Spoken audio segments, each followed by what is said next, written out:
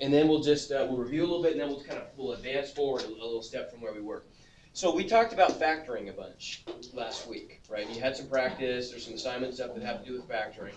And when it comes to factoring, there really are two processes that I've had you practice. There's factoring out greatest common factors. So for example, if I gave you something like this, how about?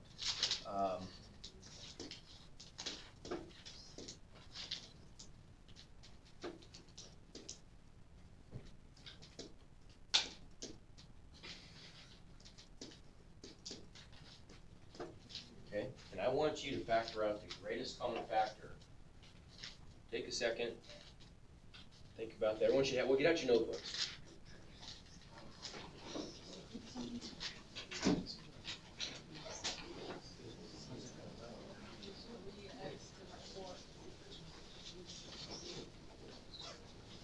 Let's see if we can come up with this. Okay.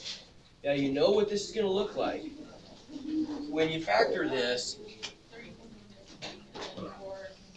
that whole expression is going to break apart into some greatest common factor and then some stuff that's left over.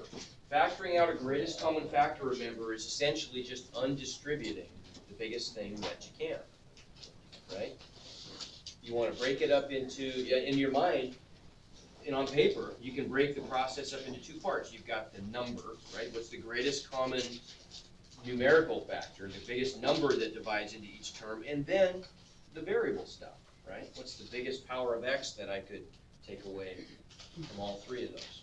So take a second, and we'll see if we come up with an answer.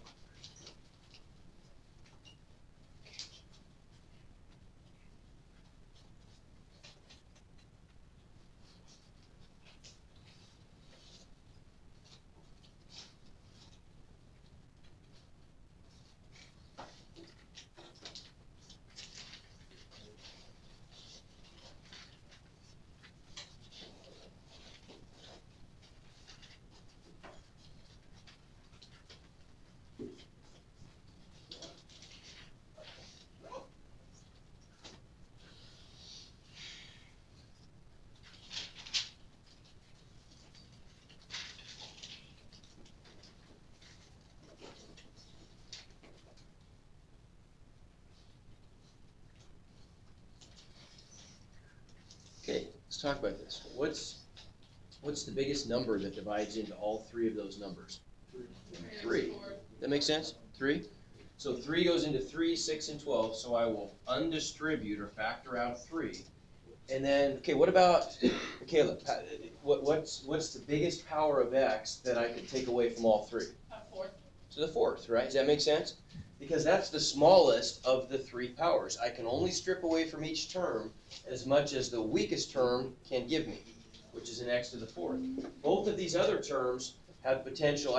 They have bigger powers of x than that. They could give me more, but this one can't. And I'm limited by, I can only take as much as each one of them can give me, right? Okay, so I could factor out then an x to the 4th, and now what am I left with if I do that? Okay, well let's look at the numbers first. What's going to be the number that goes with the first term? -2. Okay, so I'm undistributing a 3x to the 4th, right, from all those. So in other words, 3x to the 4th times what is going to give me 3x to the 7th? Well, 3 times what is 3? 1, right? So I guess at least for the moment, let's put a 1 there, right? What about the x's? X to the 4th times what is x to the 7th? X cubed. X cubed, right? Because remember, when we multiply like bases, we add exponents. So x to the 4th times x cubed, those are like bases. So that's x to the 4 plus 3, x to the 7th, right? So we're going to get a 1 x to the cubed, x to the 3rd, x cubed. And so do we need that 1 there? No. No, we don't, do we? We can just get rid of that. Okay? What about the next term? 3 times what is -6? -2. And x to the fourth times what is x to the fifth? X to the first. Okay, do I even need to write that 1 there? No, I don't. So I'll get rid of it. Okay, and then finally, what about here? 3 times what is 12? 4. And x to the fourth times what is x to the fourth? 1, right? So I've got 4 times 1, which is just 4. That's my answer. Does that make sense? Okay, question? Heard a question over here? Heard a no over here? Yes. Okay, question? No, I was just going soft. Okay, yeah, you were gone when we went through this, weren't you? Yeah. Okay. So a good way to think about this, though, is when you're factoring out a greatest common factor, you're dividing away the biggest thing that you can from each term. But really, I think visually the way to think about it is I'm just undistributing. What's the biggest thing that I could undistribute from each term? And that's a pretty hard example we just did. Okay? All right, so the next step was this. I had you factor some trinomials, and we started with some pretty easy ones, right? If we have stuff like this, what if we want to factor x squared minus 16x plus 63? Okay, now what's the trick here? When I have a 1 in front of the x squared, like I do, these are pretty easy to do. I'm looking for the magic numbers that go with the x's in my factors, because I know that I'm just unfoiling, right? I know that if I unfoil this, what are the first terms of each of those factors have to be? Something that adds up to 16? Well, okay, but the first ones are just going to be x's, right? Right, because it's just, I know first times first has to equal x squared, right? And so now the numbers that go with them.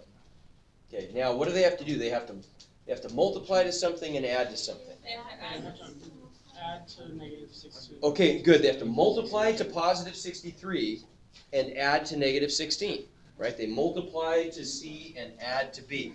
Now what we want to do, remember we talked about a process for this. So first of all, we can figure out what the signs are, right? If the numbers have to multiply to a positive, what does that tell you? Say it again. They're either both negative or they're both positive, but in this case, right, if they multiply to a positive, they're the same sign.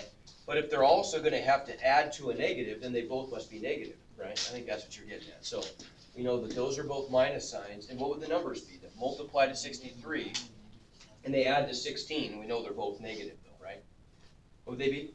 Negative 9, negative 7. Yeah, good. So 9 and 7. Right, and that's just a matter of you just got to find them. There's, you just got to think. You kind of have to know your multiplication facts. But that's it. We're done. Okay. And I gave you 2 assignments. One dealt with each of those 2 ideas. Okay. Now today we're gonna kind of combine those 2 ideas. So today we're gonna look at stuff like this. So how could we deal with a problem like, for example,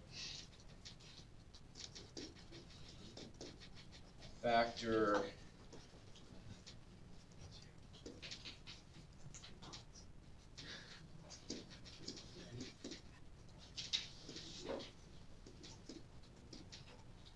what about something like that? Okay. Now, things change when you have a not equal to 1. But in this case, we can make this one easier. Any ideas? Yes? Divided by 2? Okay, good. We could factor out a 2, couldn't we? Right? And you always want to try to do that. You always want to see if there's a greatest common factor that you could undistribute. In this case, all 3 of those numbers are even, aren't they? So I know that 2 goes into all of them, right? So that's a fact, that's a greatest common factor. So if I undistribute a 2, what am I left with? X squared minus 16x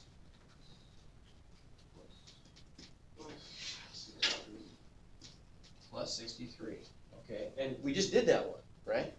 So now, once we factor that 2 out, this becomes an easy type of a quadratic to factor. Easy trinomial, right? 3 term, tri means 3, so does that make sense? Yeah. In the book, a lot of times they'll call these factoring quadratic trinomial because they've got 3 terms, an x squared, an x, and a constant. But once you get to here, it's a piece of cake. Either it's gonna work or it's not, and this one we decided did work. This one split up into x minus 9, we just did this problem, and x minus 7. And then out in front, I would just have that too. Okay, so it didn't end up being really any harder. We just had to get that greatest common factor out. Okay, try one more of those. How about this guy? What if we have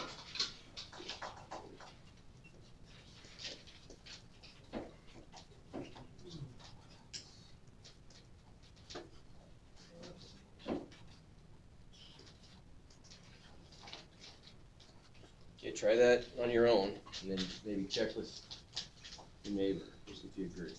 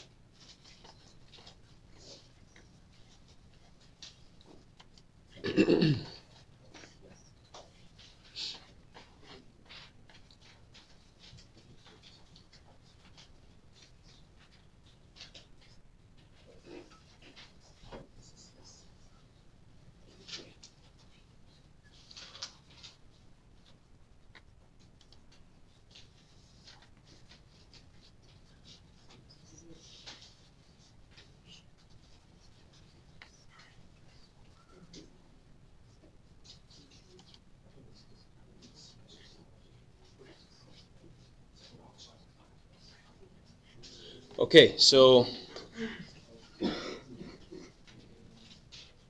is there a greatest common factor? No.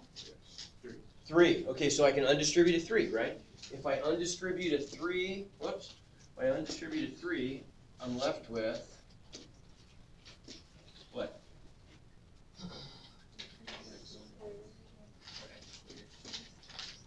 Minus x.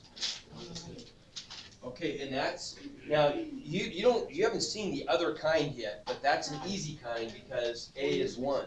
We're about to look at some examples where A is not 1, and I'm not gonna spend a lot of time on those, because they're a little harder, and we're gonna have maybe a better way to approach those anyway, but you gotta know how to do, you still have to know how to, that's part of the standards for Algebra 2, you gotta know how to factor those, so we're gonna look at some easier ones. But those are harder. Even the easier ones where A is not 1 are still harder, you'll agree. Yes?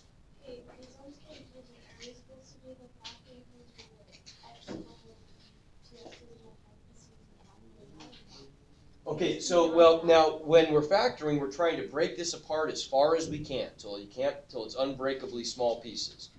So I took a 3 out. Now the question is this factor right here unbreakable, or can I break it apart? I can, right? Now I can always try, because now if I eliminate that 3, this is the kind that, on that second assignment that I just gave you, right? These are the kind where I know if they work, they're going to fit that pattern, correct? I have to find two numbers that multiply to -6 and add to -1. Yes, sir.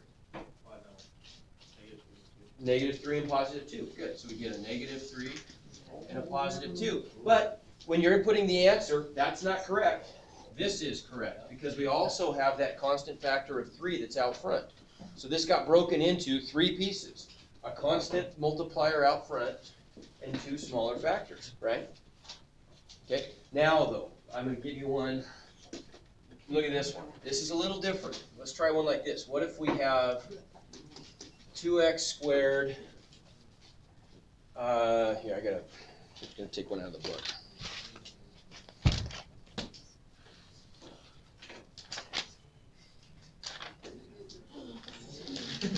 Okay, like this, how about?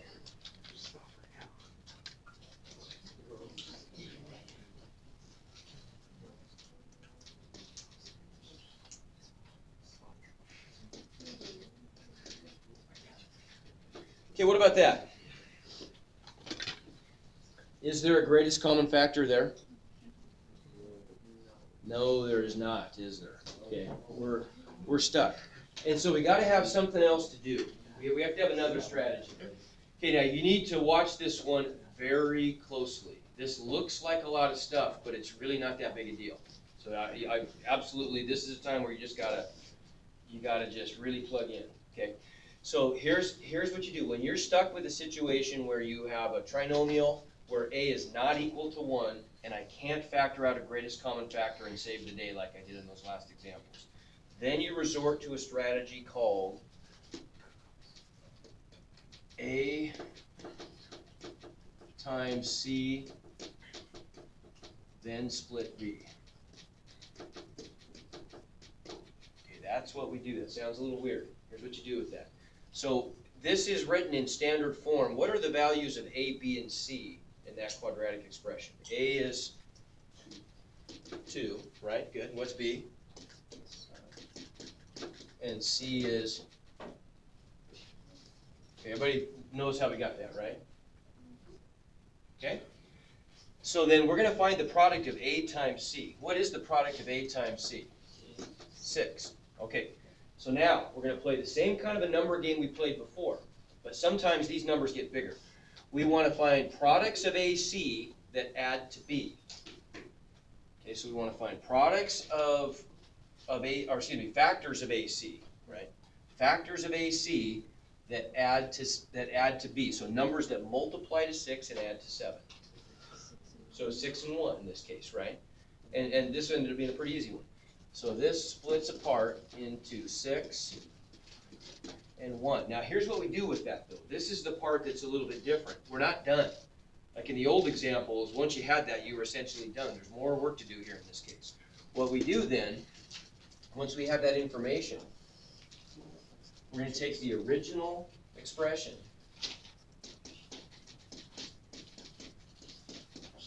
and we're going to split the middle term. So we're going to end up with a total of 4 terms instead of 3. The middle one's going to get split into 2 pieces, okay? And then when we do that, we're going to have these 4 things added together, these 4 pieces. We're going to group the first 2 together and the last 2 together.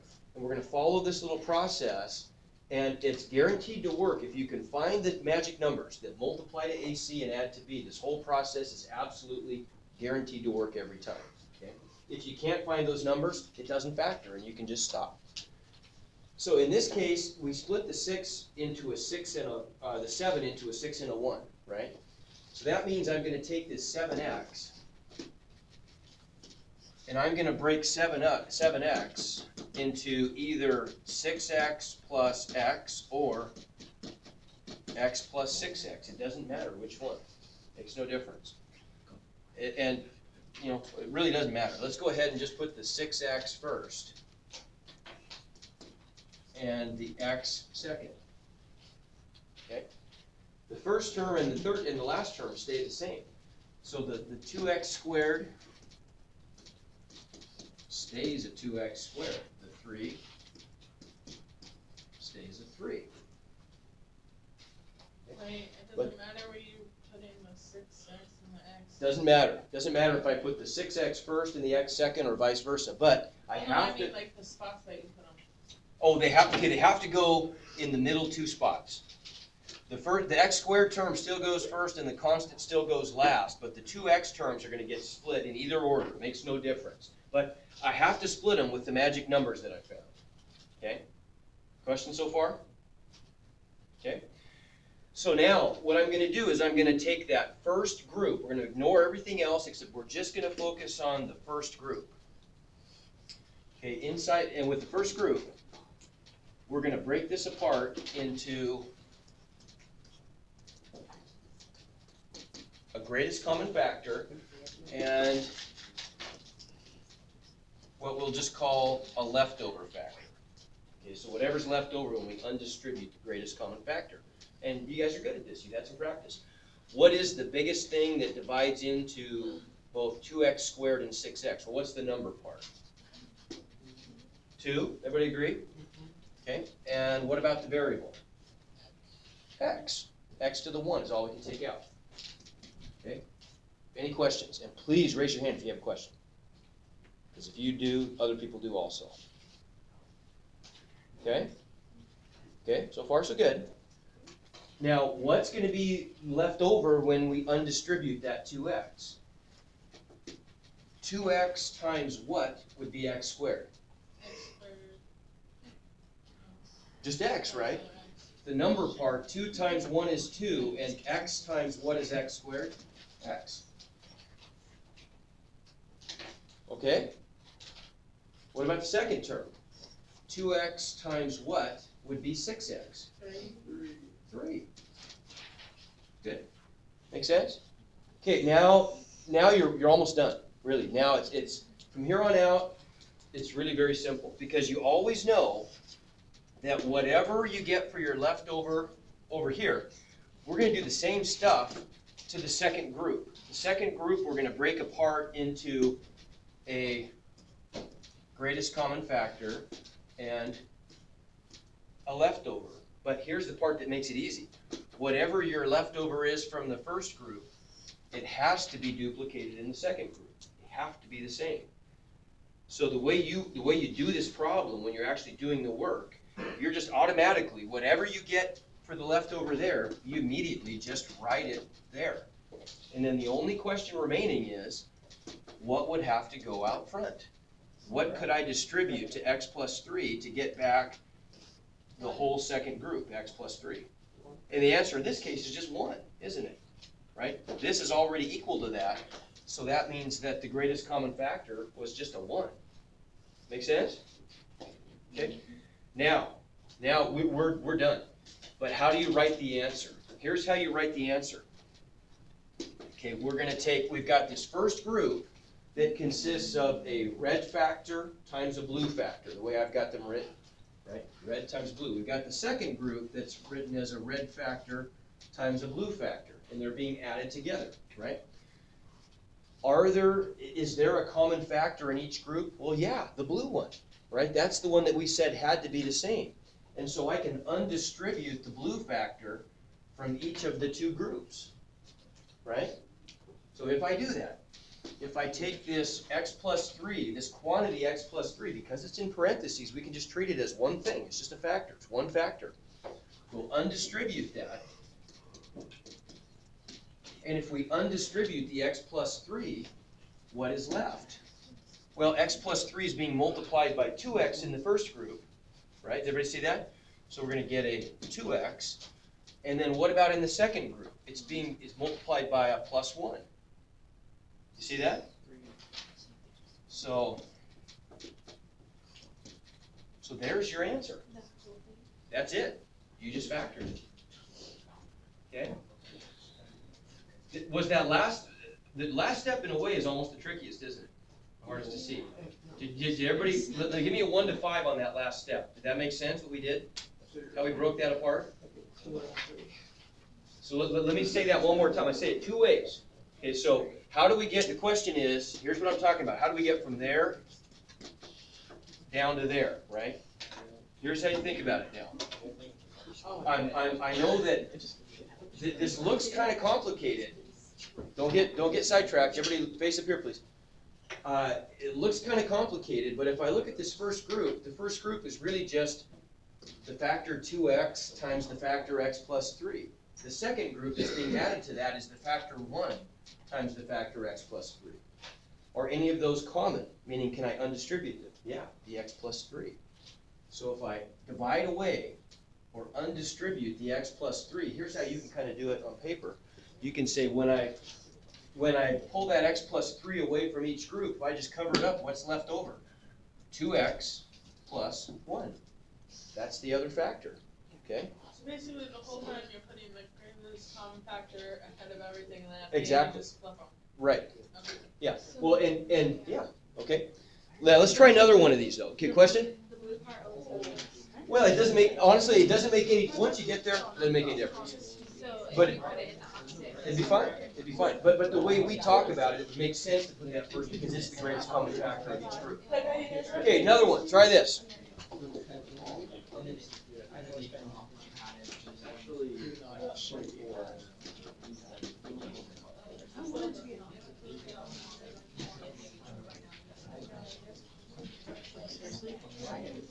You get this?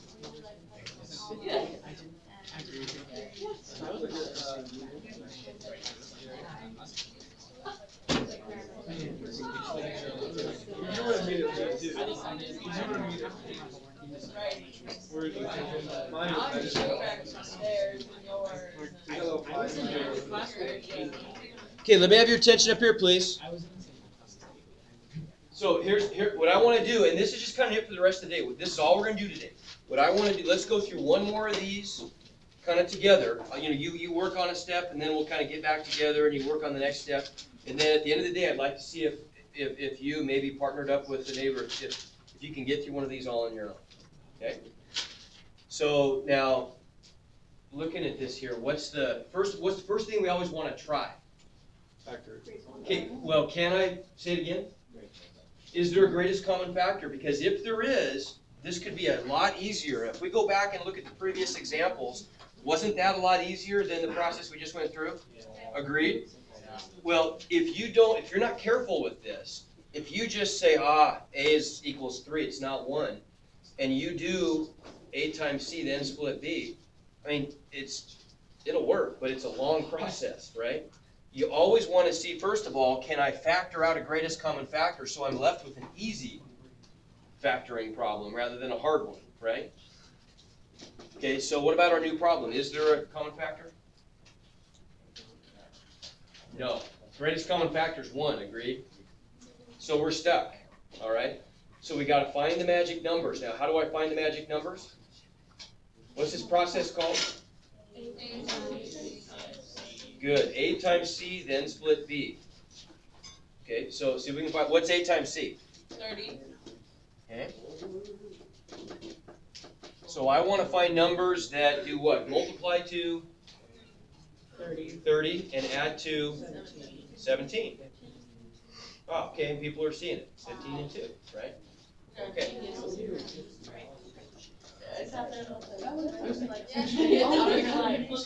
Okay, and that might take, I mean, that's not going to always be automatic. That might take you a little while, but you can find those numbers, right?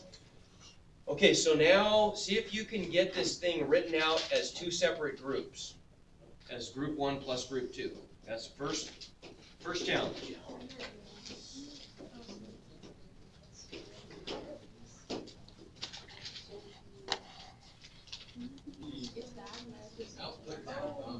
Okay, so suggestions. How are we going to do this then? We want to split this up into group 1 and group 2, right? So that's going to look like that. What are the contents of group 1? First term? Okay, good. 3x squared plus 15x, sure. I could also put a 2x there, right? But let's say we put 15. Then now a lot of times people forget this plus sign in the middle. Don't forget it. There's a plus sign. It's the group 1 plus group 2. Now, what are the contents of group 2? Good. 2x plus 10. Good. So now, where do we focus our attention? Where are we going to focus all our attention now? Okay, and which one are we looking at? First one. We can forget about everything else. All we're worried about now is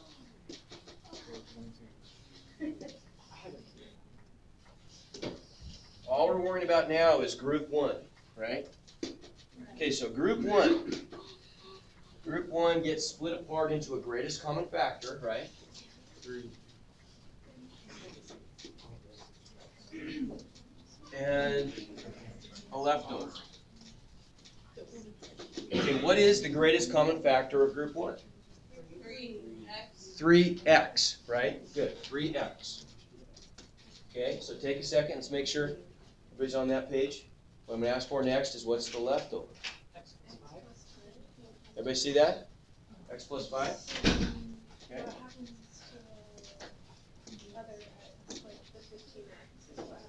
That's where the 5 came from. Okay, that's how we get to 5, right? Because now if you think about this, the biggest number that divides into 3 and 15 is 3. The biggest power of x is x. But if I redistribute that, 3 times what is 3? 1. X times what is x squared? So I get an x in that first part, right? 3 times what is 15? 5. X times what is x? 1. So I just get a plain old 5 there. 5 times 1, right? Okay, good. All right, so now we can go ahead and focus on that second group. And remember the pattern that we have with that. Whoops, there's my plus sign. And the second one is going to get broken apart into a greatest common factor and a leftover, but what has to be true of the leftovers? Has to be the same. So I know right away, whoops, I can write that as x plus 5. It has to be. So then the only question is, what would I need to distribute to the x plus 5 to get 2x plus 10? Just plain old 2, isn't it? Right? Okay, does that make sense? Okay, so now, can anybody tell me what my actual final answer is, grouped into 2 pieces? X plus 5 times 3x plus 2. Times 3x plus 2, right? And we're done. All right, good job.